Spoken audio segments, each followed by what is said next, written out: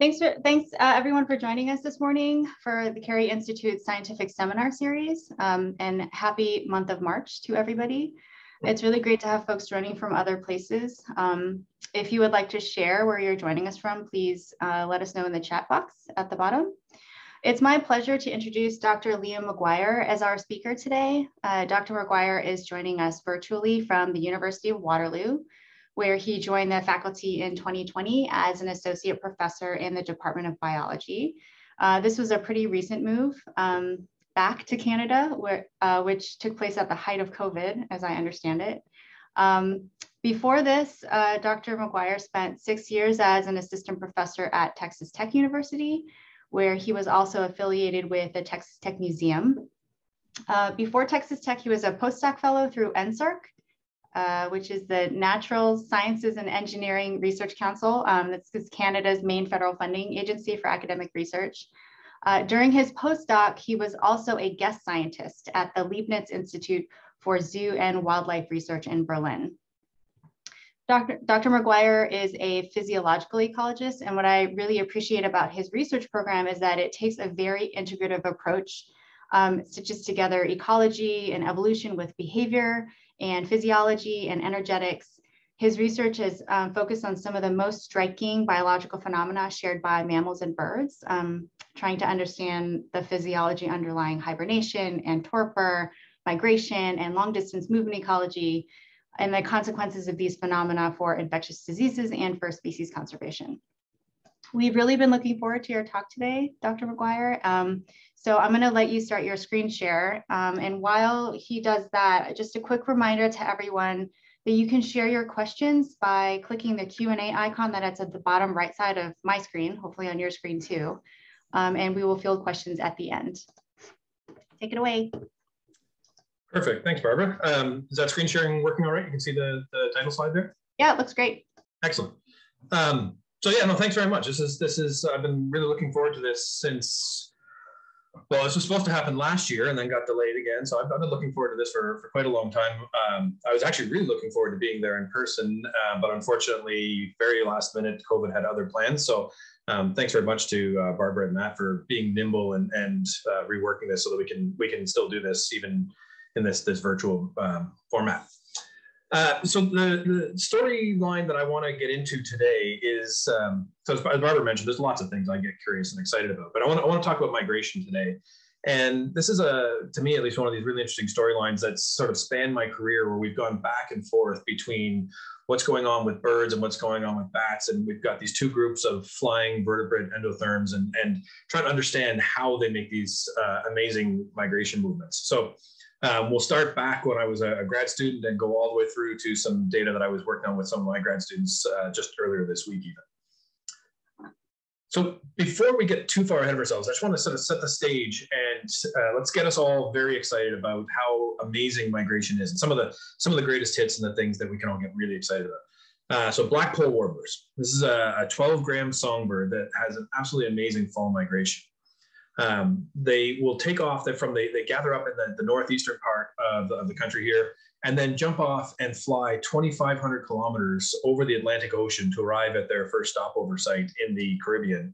That can take them 60 plus or minus hours, so 2.5 days of nonstop flight over the Atlantic Ocean for this little 12-gram songbird before they eventually make their way to their wintering grounds down in South America. And that's even more impressive when you realize that many of these birds have had breeding populations as far away as Alaska. So they may have already come from Alaska all the way to the Northeast, and then they make this 2.5 day long nonstop flight over the Atlantic Ocean during their fall migration. If we scale up just a little bit, slightly bigger bird now, we got the northern wheatear, a 25-gram songbird. Two main breeding populations for these guys that we can look at. One in Alaska, another one in the Canadian high Arctic. The population that breeds in Alaska overwinters in Eastern Africa. It's a 14,500 kilometer one-way migration. So 29,000 kilometers round trip for this 25-gram songbird. The population that breeds in the Canadian high Arctic is not quite as long distance, but their migration involves a 3,500 kilometer flight across the Atlantic Ocean to get to their wintering grounds in Western Africa. So amazing feats of migration here in these still only 25-gram songbirds. They're still fairly small animals. But the absolutely undisputed champion of the migration world has to be the bar-tailed godwit. This is a 400-gram shorebird, breeds in Alaska, overwinters in New Zealand, and they make that fall migration in one single nonstop flight. There's nowhere to land and stop over the Pacific Ocean. This is a 10,000-kilometer flight that they make it takes them more than 5 days of nonstop flight. They don't land, they don't rest, they don't eat, they don't drink, they just flap, flap, flap, flap, flap, nonstop for more than 5 days. And some individuals, it works out to be about 11,000 kilometers of flight over 8+ days of nonstop flying.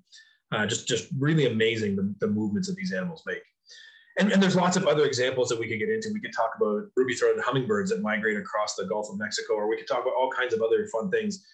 The take home here, though, is that given some of these really amazing feats of migration that have been seen in the bird world, it's not perhaps surprising that there's been a huge amount of research attention that has gone into trying to understand the questions of how and why this all happens. And there's a long list of migratory adaptations that have been documented in terms of understanding the how of migration for these birds. So understanding how they use hyperphagia to build up their fat stores, the plasticity of digestive and exercise organs, how they deal with sleep deprivation, hormonal control, magnetic orientation. All of these things are things that have been looked into, and we have some understanding of how they work in birds.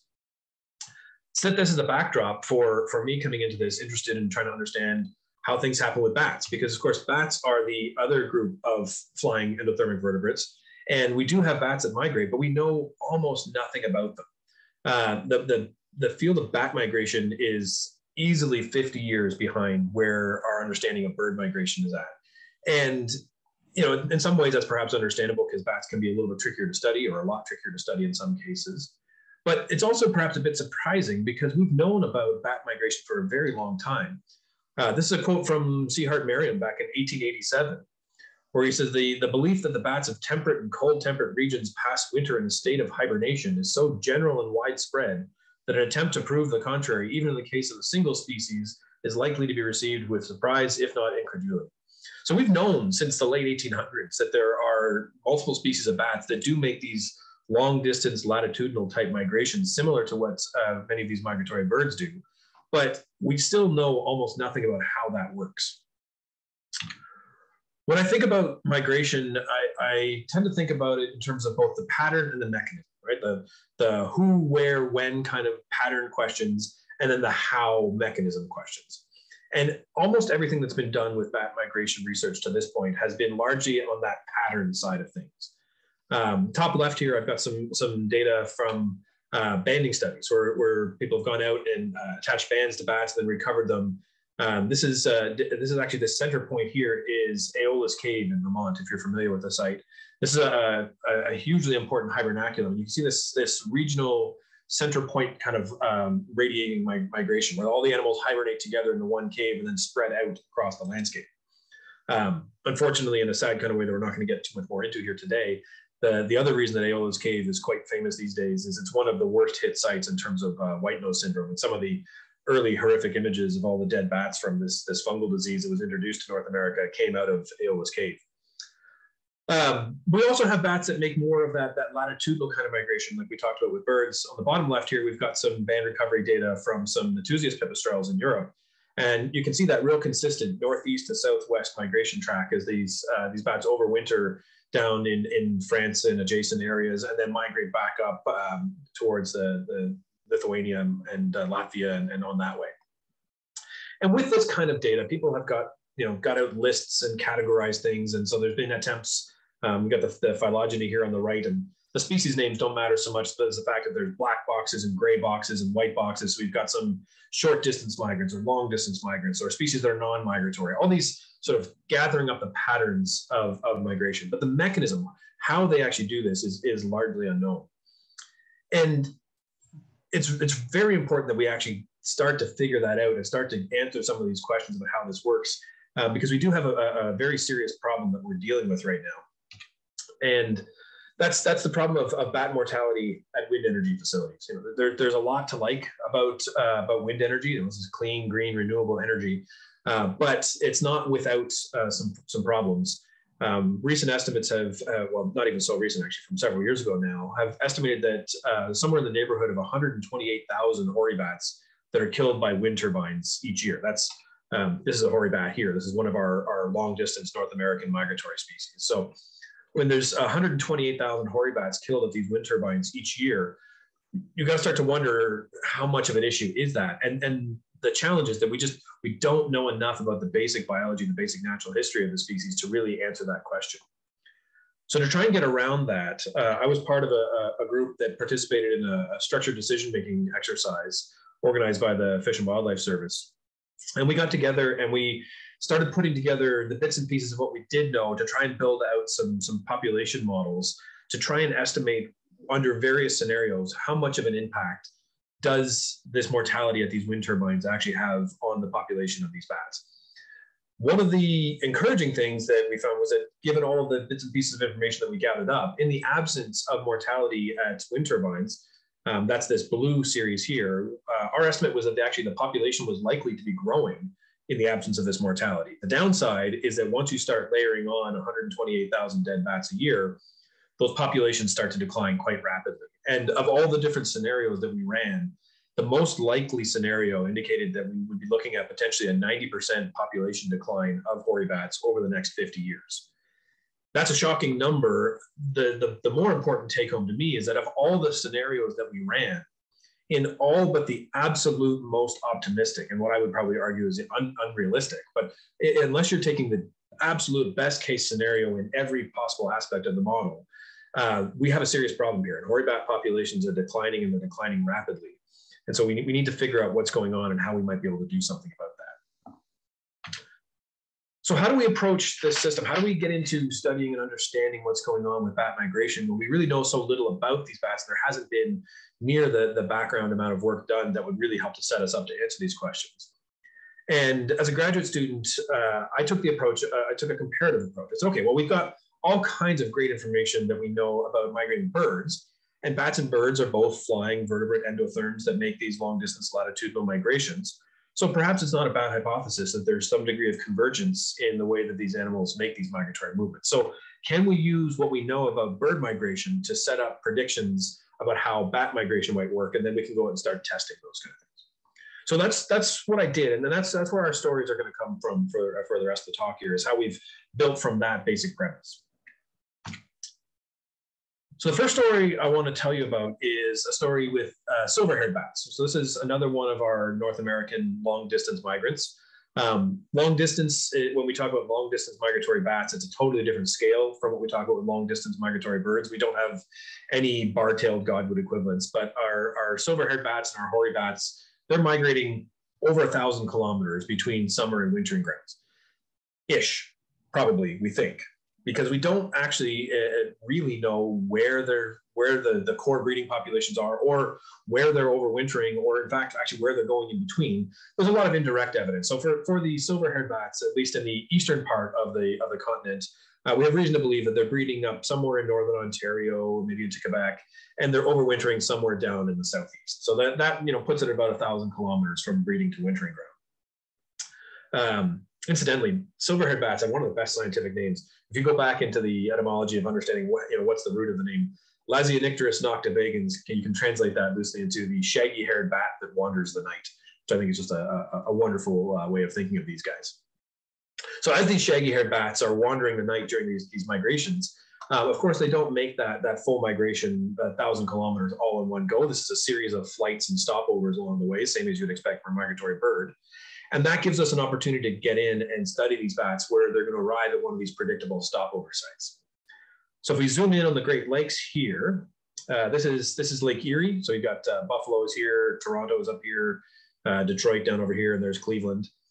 There's a very prominent geographic feature on the north shore of Lake Erie. This is Long Point, Ontario, and home to the Long Point Bird Observatory, which is the longest running bird migration monitoring site in the Western Hemisphere. Doesn't take a whole lot of imagination to see why this is a great place to study animals, especially during fall migration. You've basically got a giant funnel that concentrates all these animals. So the banding station is sort of right about here, just partway out onto that peninsula. And as it turns out, the places that you can go and catch lots of birds during migration look like they're similarly effective at catching lots of bats during migration. So that's what I did. I went out and I was catching silver-haired bats during migration at the Long Point Bird Observatory. at the time, I was able to take advantage of some great collaborators that were setting up a regional scale automated telemetry network. So what we've got is, we've got the whole peninsula here. So recall the banding station is right near this point here. Each one of these blue balloons is a tower that has a radio telemetry receiver, and each of the red lines are the antennas on those towers, indicating the direction the antenna is facing, and the length of those lines is roughly proportional to the detection range as best we can figure it. So we've got 3 towers on the peninsula proper, one at the base of the peninsula and one a little farther inland. The real technological advance here that allowed us to do this work was the advent of digitally coded radio transmitters. So prior to this, the conventional radio tracking approach is that you have a bunch of different radio tags that are all on different frequencies. And so to track individual animals, you have to take your receiver and cycle between each of these different frequencies so that you know that the tag I'm hearing on this frequency is this animal, and the tag I'm hearing on that frequency is that animal. But with the digitally coded transmitters, all of these tags are on the same frequency, but with a unique digital identifier. So now we can track any animal carrying a tag at any given time. So now all of these towers are always listening for any animals out there carrying a radio transmitter. So we can catch an animal, attach a tag. Here's one of our tags on a silver-haired bat here, release the animal, and as long as they're within range of one of these towers, we know where they're moving about and what they're up to. And this is the data that we get looks something like this. So I'm just going to walk through this here a little bit slowly to make sure we're all on the same page. So recall we've got our 5 towers going from inland all the way out to the tip of the peninsula, and we've got 5 panels in this left figure which correspond to those towers. So going from inland all the way to the tip of the peninsula in that top panel. Within each of those panels, we've got 4 different data series. Those are the different antennas, and the colors indicate the direction of the antenna. We've got time and date on the x-axis, and then signal strength or power on the y-axis, which gives us some idea of proximity of the tag to that tower. So what we're looking at here is a silver-haired bat that we caught the morning of September 12th, just before dawn, tagged the bat, released it, and very shortly after we tagged it, that animal didn't move around a whole lot and very quickly went and found somewhere to roost for the day, right close to that park tower, which is right close to where we have the banding station where we were catching that animal, right? So that one there, it's just partway out on the peninsula. We then get a stable signal throughout the day as the bat is sitting in a roost. It's not moving, it's not flying around. Sometime around supper time, bat had an itch or got squirmy or just kind of twisted a little bit, and the signal got a little bit clearer for the tower to hear, so the signal strength jumped. But the bat is still in the roost. And in the right here, I've zoomed in on just the final part of that data track. So now we're looking at just the park, the dune, and the tip tower, so the 3 towers that are on the peninsula proper. And you can see exactly where that animal emerged from its roost. That stable signal goes away, and now we start to get variable signals as the animal's flying around. And within minutes of emerging from the roost, we're starting to pick up that bat on the west-facing antenna of that dune tower as it approaches. So the bat was roosting here and is now moving its way out. We're picking it up on this antenna here. That signal strength starts to increase. We start to get simultaneous detections on the west-facing antennas of those 2 towers out at the tip.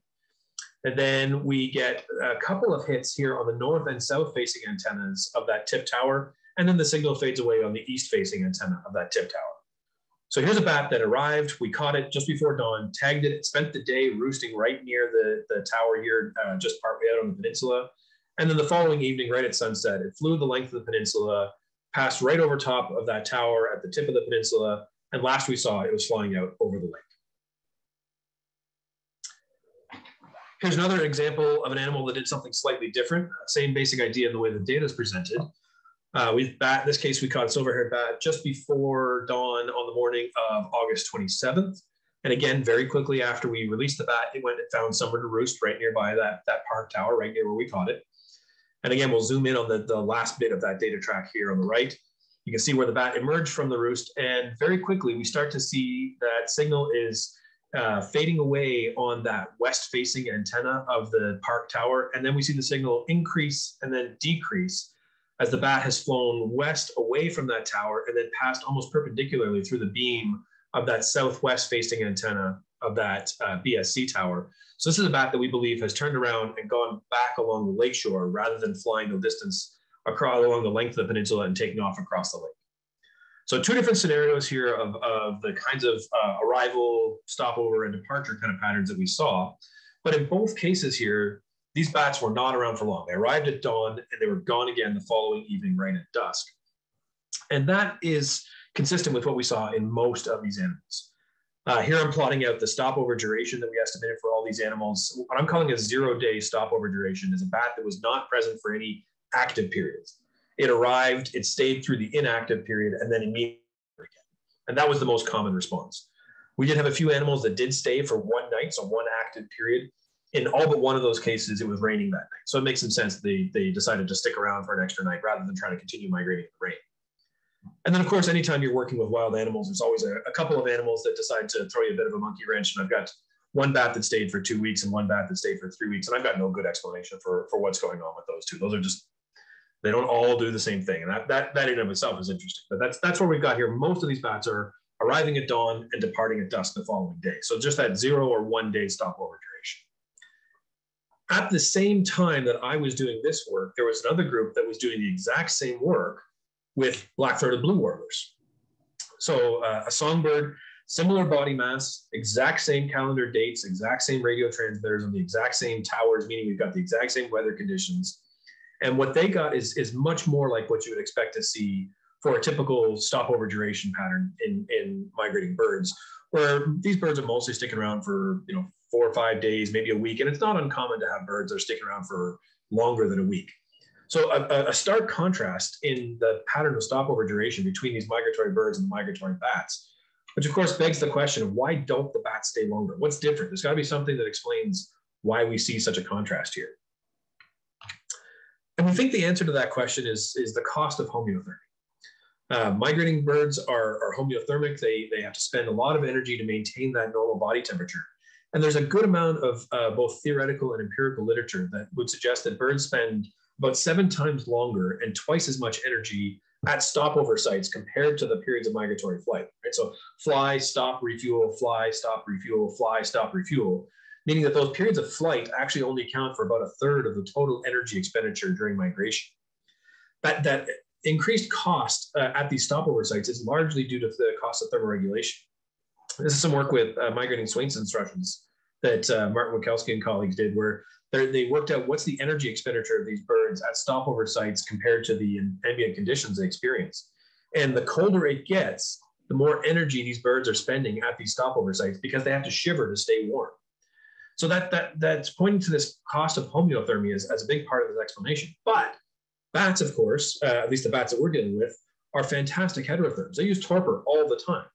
So it might just be that these bats are arriving, and rather than shivering and spending a ton of energy to stay warm, they can just go into torpor and avoid those costs. So a few years later, back to Long Point again, this time with some temperature-sensitive radio transmitters in hand. And so we can go and look and see what these bats are doing in terms of using torpor to deal with these environmental challenges. And long story short, every single bat that we tracked used torpor every single day that we tracked it. But the way that they used torpor varied from day to day. So all these plots are presented the same. We'll start with the one on the left here. This is on one of the warmest days of that study. It was mean ambient temperature during the daytime roosting period. It was about 27 degrees Celsius. In all these plots, we've got vertical lines for sunrise and sunset. The red dots are the ambient temperature. The black dots are the skin temperature of the bat. And that dashed black line is a threshold that we calculated to differentiate between when the animal is at normal body temperature or when it's below normal body temperature. So on that very warm day, this bat here used torpor for a little while in the morning and then warmed up to normal body temperature and stayed there for the remainder of the day and then departed from the site right at sunset. In the middle, we've got one of our sort of medium kind of days. It was about 22 degrees Celsius, torpor in the morning, pop up to normal body temperature in the afternoon, second bout of torpor in the evening, and again, warming back up and departing from the site right at sunset. And then on the right, we got one of our cooler days where the mean ambient temperature was only 18 degrees Celsius. And this bat was torpid for the entire day. But again, right at sunset, the bat warms up and is out of there. So we've got torpor use in the bats in the field under varying environmental conditions. The other thing we did was we held bats for the day in a temperature cabinet, which we could set to different temperatures to mimic the range of conditions that these animals would experience at the site. And we used respirometry to measure their metabolic rate in response to those different conditions. And some of these animals decided that they didn't want to use torpor and they defended their normal body temperature. And that's what these open circles are here. And some of them use torpor, which is these filled circles down the bottom here. So this top plot here, or the open circles here, that looks a lot like what we just saw for those Swainson's thrushes, where the colder it gets, the more energy these animals are spending. But when they use torpor, their metabolic rate comes down to almost zero. They're spending very, very little energy when they're torpid.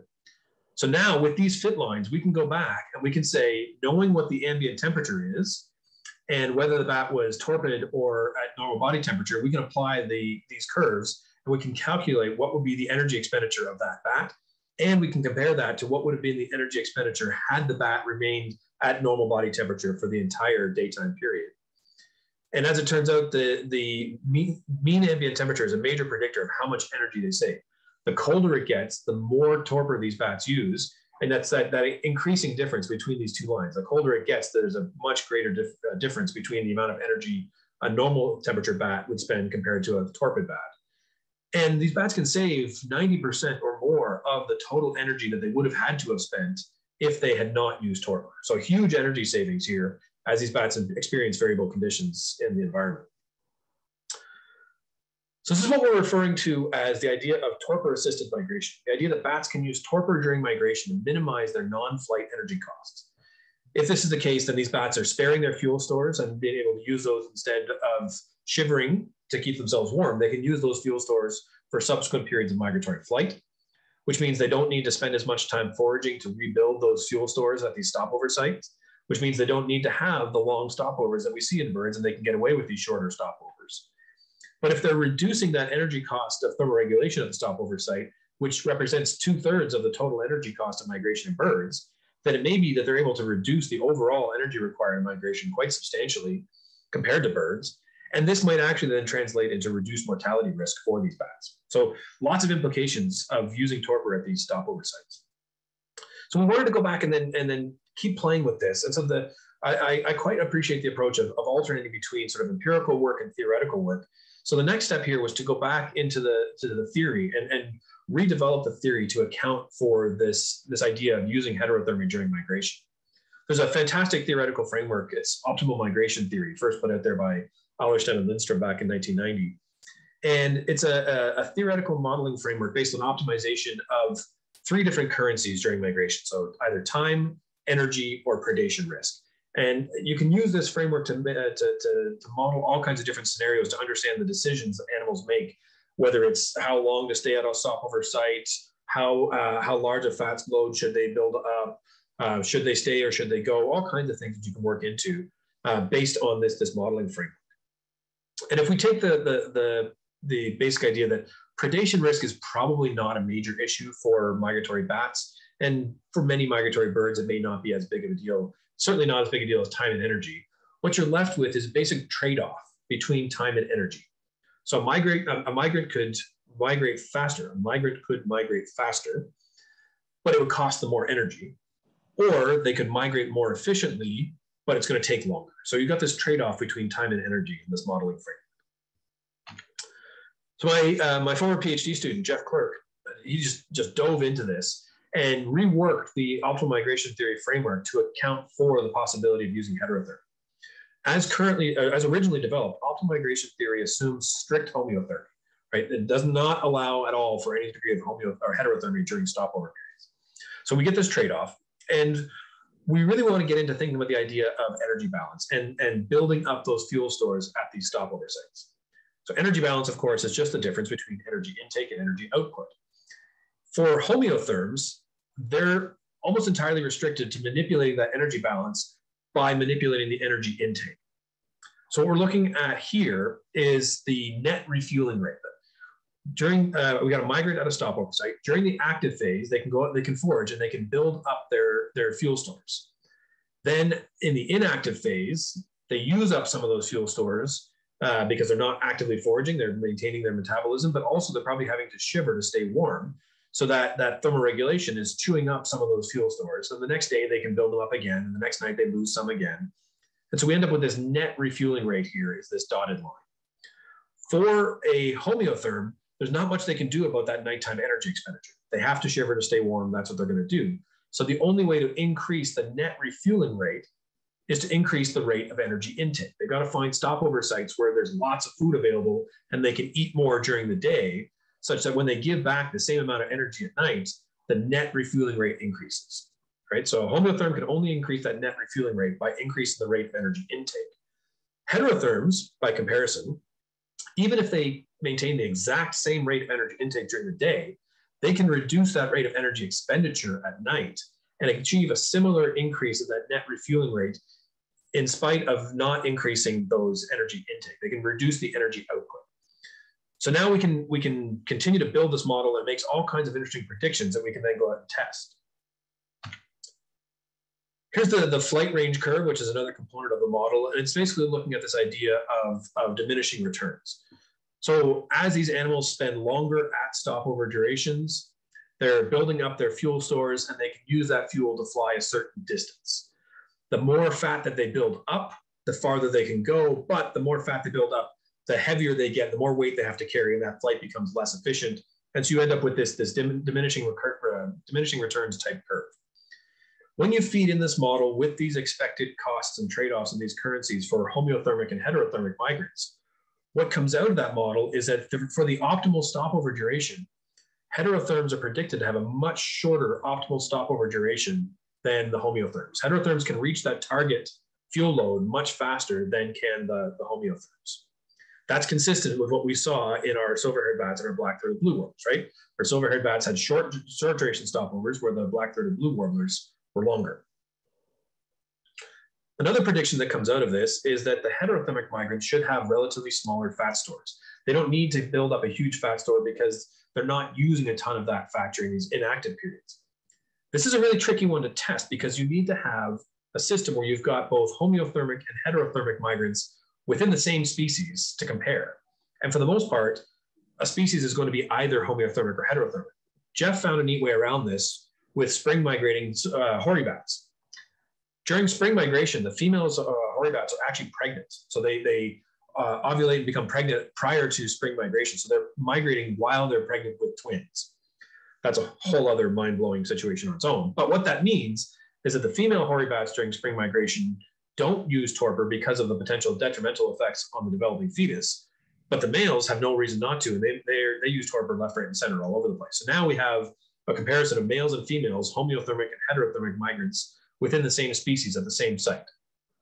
Off to New Mexico, we had a quantitative magnetic resonance body composition analyzer and looked at the fuel load in these animals. And sure enough, as predicted by the model, the homeothermic females have a larger fuel load than the heterothermic males. So some more evidence to suggest that these models are in fact working the way we think they should be.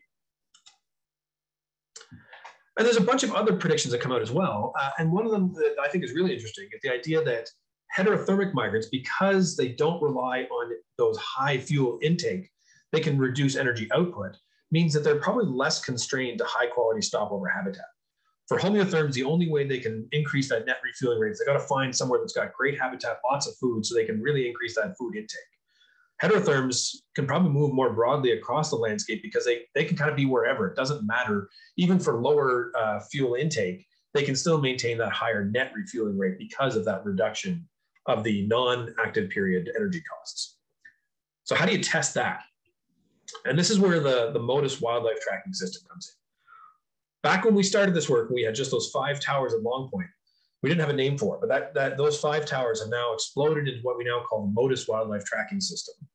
This is an open source collaborative network from those original 5 towers at Long Point. There's now more than 1,200 towers in more than 30 countries. And actually, even this map here is out of date. I need to update this. There's plenty more towers that have filled in all over the place. And I'm working on a grant right now to do another big expansion of this network as well. So this has really exploded. And now we can track animals over much greater distances because there's towers all over the place. Go check out modis.org. There's all kinds of really neat stuff there about this tracking network. So this is now several years ago, but at the time, this is where we had our original 5 towers at Long Point. You can see how the network has now greatly expanded. Southern Ontario is pretty well covered. Pennsylvania is starting to fill in. I got some grant money and we put in some towers on the south shore of Lake Erie. So now we can go back and we can repeat that study, but we can now track what happens with the animals when they leave Long Point, when they're not just at the stopover area itself. Where do they go when they leave? And part of the motivation here was to try and understand the two examples I showed you, the one bat that took off across the peninsula and the one bat that went back around the lakeshore. That kind of shook out about 50-50. Half of the animals that we tracked went across the lake, we think, and half went back around the shoreline, we think. So we want to find out if that is in fact what these animals are doing. And the real impetus for this research was funded with the idea of offshore wind energy.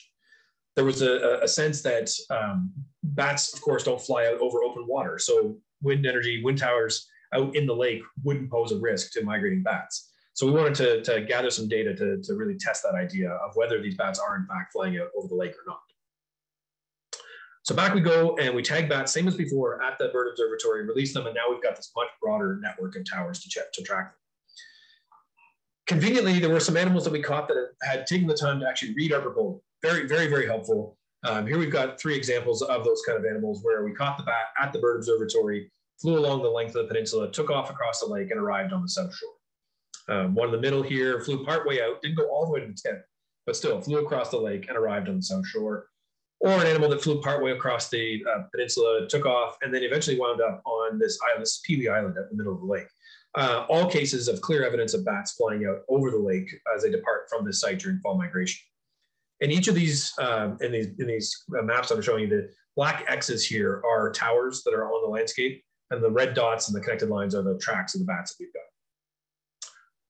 The other group of bats that took the time to read the proposal, turn around, go back around the shoreline, turn around, go back around the shoreline. So we've got bats that are doing those, basically the 2 examples that I showed you earlier. Now we've got tracks away from just Long Point proper to see that that's in fact what these animals are doing. But we also had some animals that were interesting in the sense that they kind of only skimmed the proposal. They looked at it quickly, said something lakeshore, yeah, got it. But they got the wrong lakeshore. Rather than going back around the Lake Erie lakeshore, recall this is southbound fall migration. We're expecting to be going south. These bats turned around and went back up along the north shore of Lake Ontario, something I never would have predicted or guessed, and really kind of highlights the value of this kind of broad scale tracking network to really learn that these animals are doing some really unexpected things. For reference, this would be Toronto here. So here we got an animal that's migrating potentially right through Toronto, big major urban center during its migration period in a seasonally, what I would have referred to as a seasonally inappropriate direction. And then, of course, we've got some animals that just absolutely couldn't be bothered to read the proposal at all. They didn't even look at it. They just did whatever the heck they wanted to do anyway. Southbound fall migration. Caught the bat, released it. Instead of moving south, this bat then flew 300 kilometers north up to the tip of the Bruce Peninsula. So this is Lake Huron up here now. And then came back down south and then went back up north again and eventually made its way around the western edge of Lake Erie. In the middle, we've got a bat that kind of bopped around southern Ontario for a bit and then down to Indiana and then back up again. So over 600 kilometers down and then back again. And the last time we saw that bat, it was actually farther north than where we had initially tagged it. And then another example of a bat that goes all the way up the Bruce Peninsula and back down out of its way again. So a couple of just mind-boggling things here is, first of all, totally unexpected, these kind of movements. Second of all, the distances involved. Recall early on, I said these silver-haired bats, we think they're moving about 1,000 kilometers from breeding to wintering. Well, here we've got animals that are moving about 1,000 kilometers or more for no net displacement. They haven't made it any farther south. And in fact, they may actually be further north the last time we saw them. And they've already done that 1,000 kilometers. So the total migration path is surely much, much longer than that net 1,000 kilometers that they might move from start to finish. And this also has all kinds of interesting concerns when you think about wind energy and mortality of wind turbines, where we had been thinking about bats moving from north to south. They have to pass through those wind energy facilities. Well, now they might be going back around and passing through them multiple times, increasing the risk that they're exposed to. So we start to think about this in terms of whether this is a case of migration or migratory wandering. How do we think of what these kind of movements are? And we really don't know what's going on here. This could be, the short answer we've settled on for right now, at least, is that they're doing it because they can. They're using torpor every day. They don't need to be at these high quality stopover sites. They can kind of stop wherever they want. So maybe this is enabling them to go exploring and gathering information about potential future breeding sites. Or maybe fall migration is the breeding season. We know that. So maybe this is an opportunity that there's some sort of social interaction going on here, where by wandering all over the landscape, it's more likely that males and females that have spent the summer separated are going to encounter each other during this fall migration breeding season. Maybe there's something to do with that.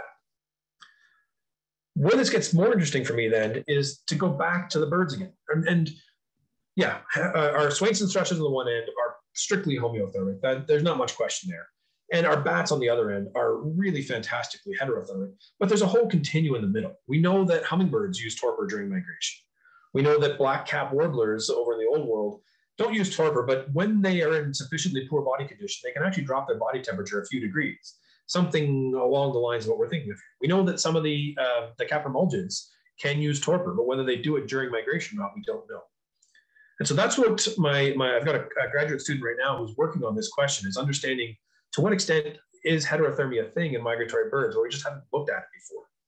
So there are lots of different things that we could think of in terms of predictors of species likely to use heterothermy to some degree: the body size, body condition, diet, migratory timing. And so ruby-crowned kinglets would be probably one of the most obvious ones, right? Tiny little birds, high surface area to volume ratio, are going to lose a lot of heat while they're shivering to try and stay warm. If they're in poor body condition, they don't have a whole lot of fat reserve that they can rely on. And they migrate very early in the spring and very late in the fall. So they're exposed.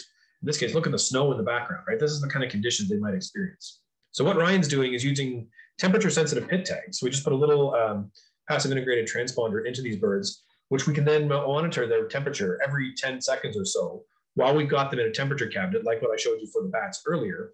So we can get both body temperature and metabolic rate using respirometry under the range of temperature conditions they might expect. We're working that data up right now, but just a bit of a sneak preview. One of the things I think is most exciting is that we are, in fact, seeing these birds drop in their body temperature overnight. Obviously not nearly as dramatic as what the bats do, but here we've got a ruby-crowned kinglet that's dropping its body temperature down to about 36 degrees overnight and then warming back up again right at dawn. So the same kind of thing that we were seeing in the bats, different magnitude, but the same kind of pattern. And so we're working out now, what are the energetic consequences of these kinds of overnight thermoregulation strategies? And how does that then play into all the other carryover effects for all the other aspects of migration? And it's not just ruby-crowned kinglets, golden-crowned kinglets, brown creepers, even some of the species that we didn't really expect, like myrtle warblers. We're starting to see some respectively cool body condition or cool body temperatures in the overnight periods for several of these species. So this may in fact be a strategy that's more widespread than we've currently appreciated. So to close it all out, there's a quote. So Hugh Dingle sort of literally wrote the book on migration. He's got a fantastic book about this. And there's a quote from that book that I think kind of encapsulates my perspective on a lot of this. The idea that some of these classic examples of migration, they may be extreme cases and the exception rather than the rule. So when we're thinking about bird migration, and they go from here to here and they have this body temperature and they're using this energy and all this kind of stuff, that is just sort of one extreme of the whole potential continuum of migration strategies. Investigating migratory adaptations that may seem less complete than these may prove especially revealing, and gradations between migration and other movements should provide interesting insights. And that's what we're getting at with this idea of heterothermic migration strategies and these migratory wandering kind of movements and all the other fantastic things that we're getting into. So I'm going to continue playing with this kind of stuff here for years to come, I'm sure. So with that, thank you very much for having me, and thanks to a huge number of people that put a huge amount of work into some of the data that I presented here today, and lots of fantastic funding agencies along the way as well. Thanks especially to Barbara for inviting me, and to Barbara and Matt for being nimble and making the last minute change to facilitate keeping us on schedule here and making this happen. Thank you very much. Thank you so much, Liam. That was an incredible talk. I think that I was laughing and gasping in shock at various points throughout your talks. It was really, really cool stuff. I'm going to remind folks that, especially those of us who are at Carey, who might be in our offices and want to ask a question in person, that you can raise your hand. There's a raise hand function at the bottom of your screen that you can use if you want to ask your question live. I have a couple of questions to ask you, but we also have some that have been submitted by our listeners. So maybe we'll start there.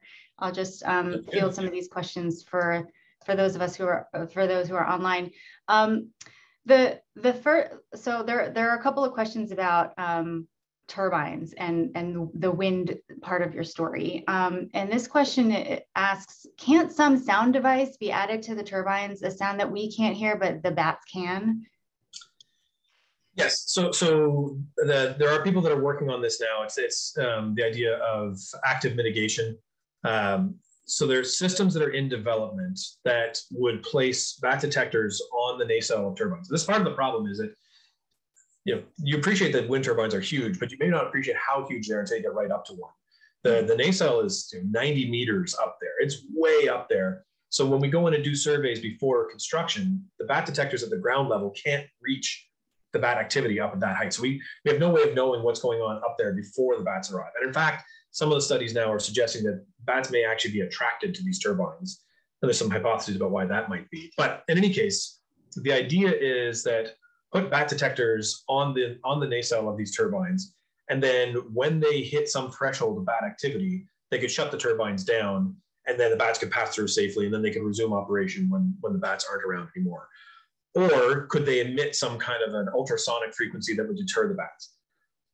To my understanding, and there may be new stuff that I haven't seen yet, the sound emission hasn't worked particularly well just yet. And part of that is because these ultrasonic frequencies attenuate very rapidly in the environment. They don't transmit very far.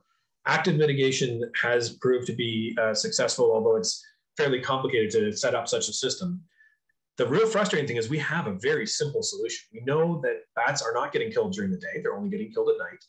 They're not getting killed in the summer. They're not getting killed in the winter, primarily just fall migration.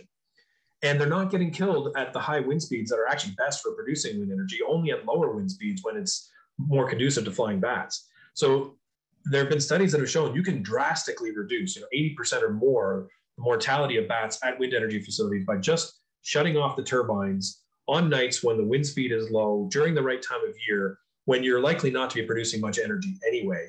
Just turn them off, and that'll do it. So we don't have to think about super complicated strategies. They're just a real simple, turn off the turbines when it's not great for producing energy anyway, and the bats are moving through.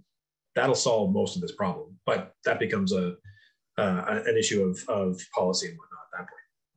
Yeah. I have all these questions to ask about how the wind industry has responded to some of the work that you and others have done and these sort of simple solutions, but maybe we'll save that for when I talk to you in person.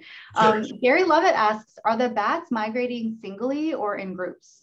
And maybe that sort of ties to the wind story a little bit as well. Yep. Short answer, we don't know. Medium answer, I don't think so. On the one hand, when I'm out there sitting out in the dark with my mist nets and waiting for the bats to arrive, I'll go days and days and days without catching a bat. And then all of a sudden I'll catch 20 or 30 bats in one night. So that might suggest that they're moving through in a group, but they're scattered over several hours. So I think it's actually more so that the conditions are right and the season's right, and they're just kind of all coming through over a period of a few days. But one of the suggestions early on was that there might be bats that are flying together, where it might be young of the year that are following adults learning the migration route. Erin Bearwald, who's at University of Northern British Columbia, has done some really neat work where she went out and collected bats that have been hit by turbines in pairs and did the genetic testing and confirmed that they're actually no more related than would be expected by random chance. So they may be moving together in terms of small groups, perhaps. Certainly doesn't look like there's any sort of family relatedness in terms of what's going on. More likely, I think that the bats that are getting, and now I'm totally speculating, but this is mating season, right? So it may well be that males are territorial and chasing off other males, or males are chasing females. And in that distracted close interaction, that might be where some of these bats are getting hit by these turbines. Interesting. Related to that is it's not even necessarily the bats actually have to get hit by the turbine blade. Bats have typical mammalian lungs, or basically big balloons, whereas birds have the more rigid avian lung.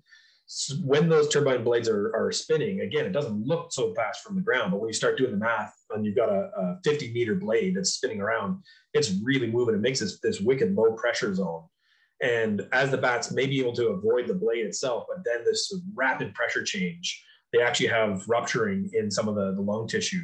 And so they get this, what they call barotrauma, and they end up just drowning in their own fluids. And so we don't know how many bats are actually dying away from the turbines from these indirect kind of situations. Oh, that's horrible. Okay, I have another question here from Roger that has to do with migration in general.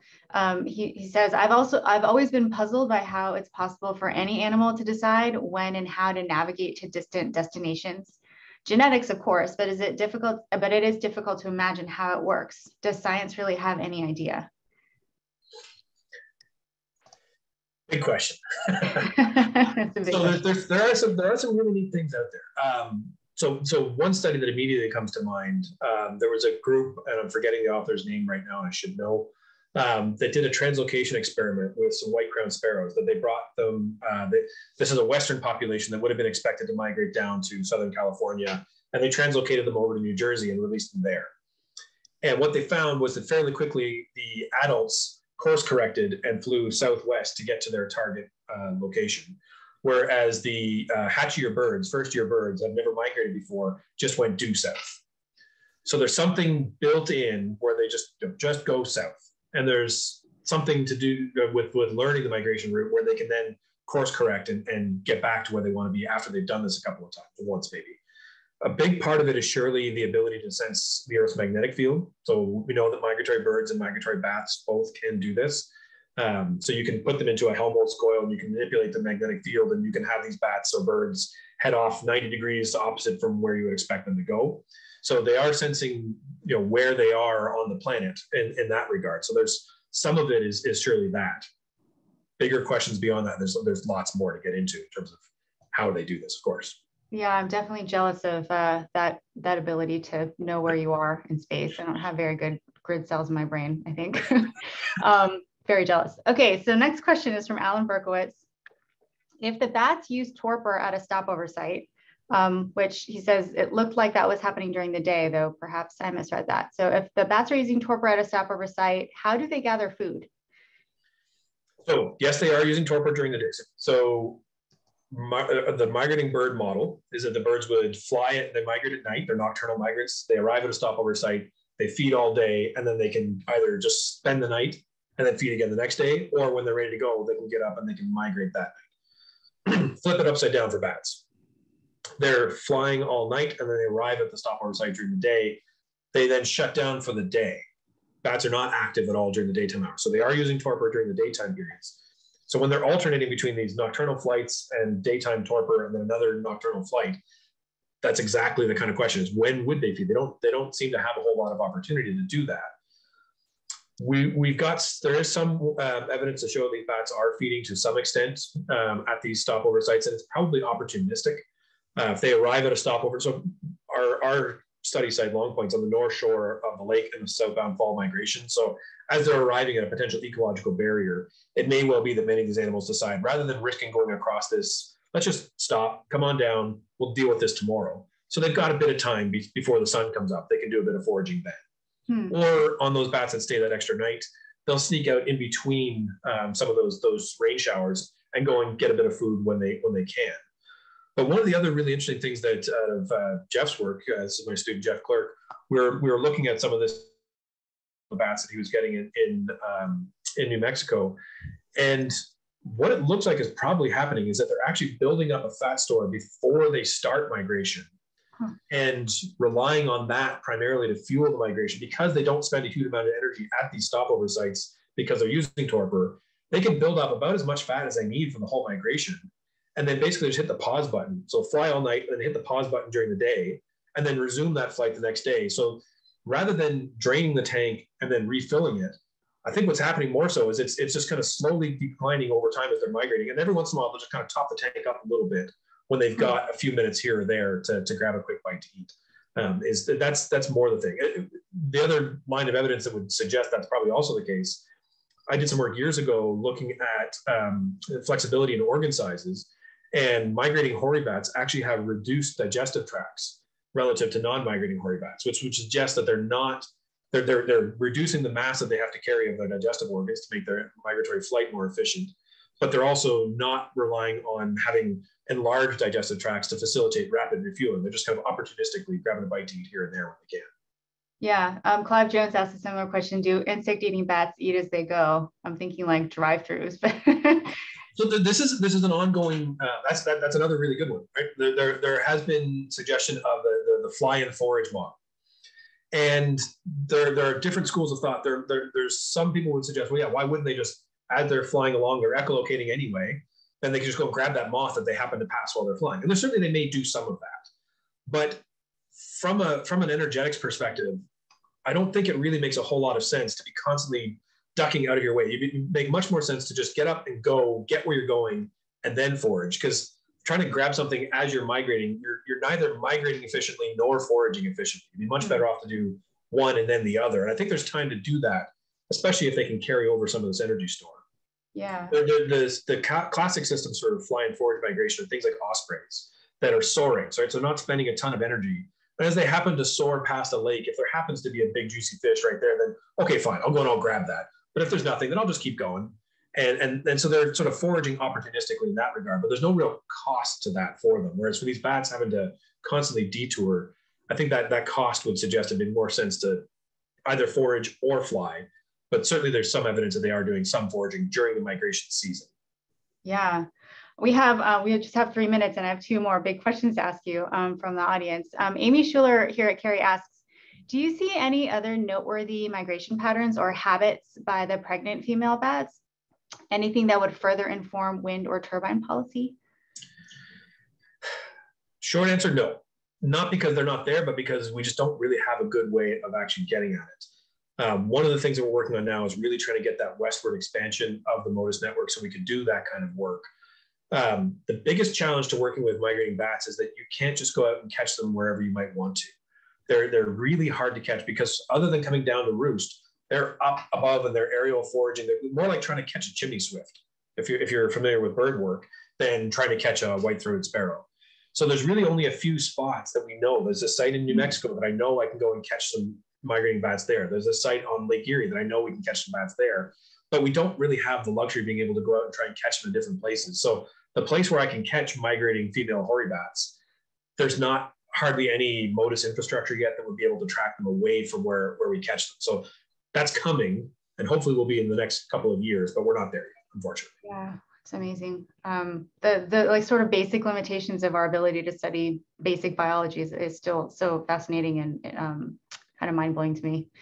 Okay, last question, I think. Hopefully we have 1 minute left. How might ongoing climate change be expected to affect the energy consequences of daily heterothermy? Might warmer nights reduce some of the energy savings of daily torpor? But I'd also expect that the cost of returning to max body temperature might be reduced. So it's an interesting trade-off because the decision, to whether you use torpor or not, there's that trade-off between how low are you going to be able to go and reduce your metabolic rate by how much, but then what's it going to cost to warm back up again to normal body temperature? The colder you go, the more it costs to warm up. And so there has to be some minimum amount of time to break even, right? So a 30-second torpor bout doesn't make sense because it's going to cost you more to warm up than you save by going torpor for that. It's unrealistic, but you get the idea. Yeah. As we get climate change and things start to warm, then the potential energy savings is reduced, but the cost of rewarming and the cost of maintaining euthermy are also going to be reduced. So there's going to be some interesting dynamics in there. All else being equal, generally animals don't want to use torpor as much as possible. There are downsides to it. There are negative consequences. There are costs. So it may be that this actually works out that these animals could if they really wanted to, but they don't have to anymore. And so it's a really interesting set of trade-offs that we have to get into there. Yeah.